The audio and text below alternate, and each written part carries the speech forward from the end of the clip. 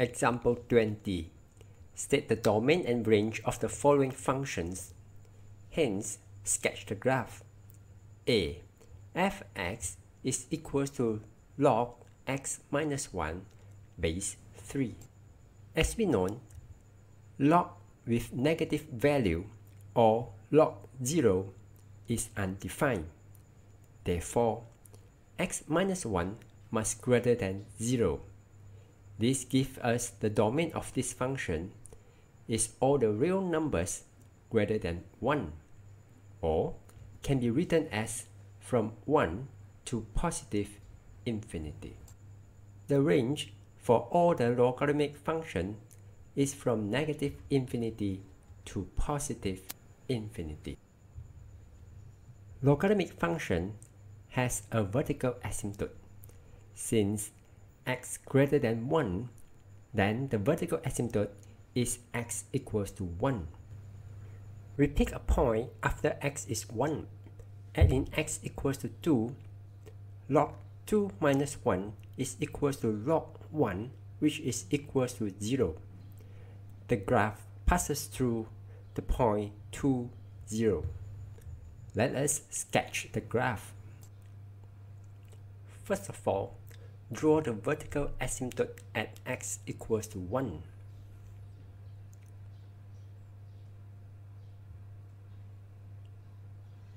Label the vertical asymptote as x equals to 1. The graph passes through point 2, 0. We have positive x. The graph is moved to the right hand side.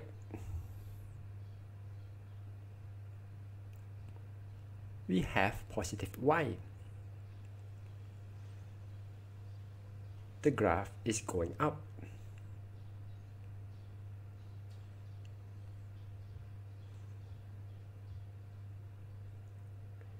The graph is travels towards first quadrant. Draw a curve, travel towards first quadrant and passes through point 2, 0. Label the graph as function f.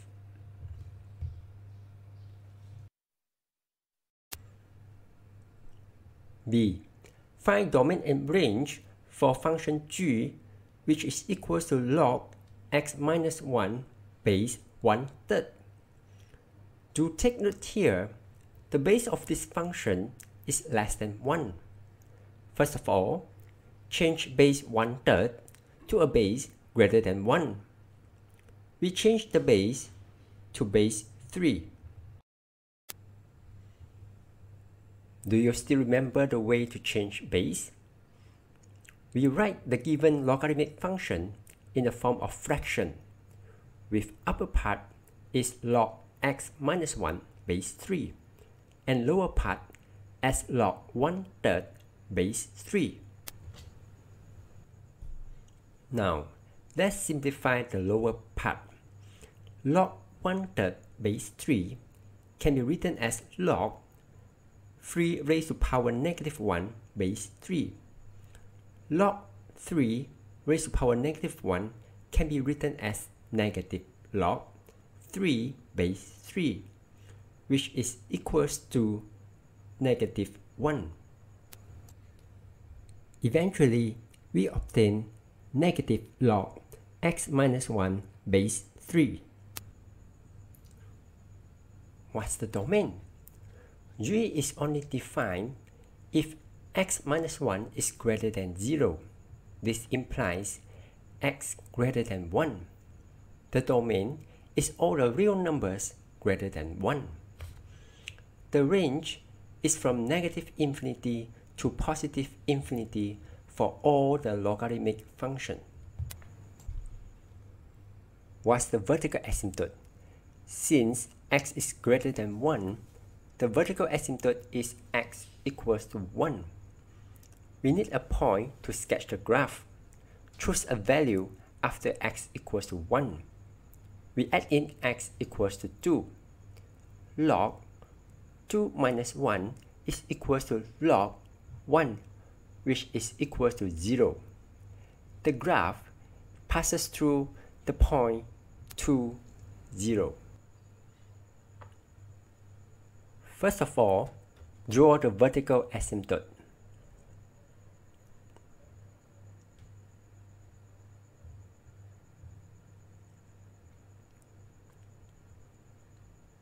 Label the vertical asymptote as x equals to 1.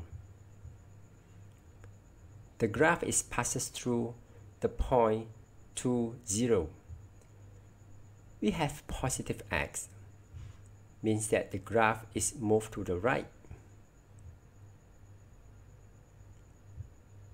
At the same time, we have negative y. The graph is going downward. So, the curve travels towards the 4th quadrant.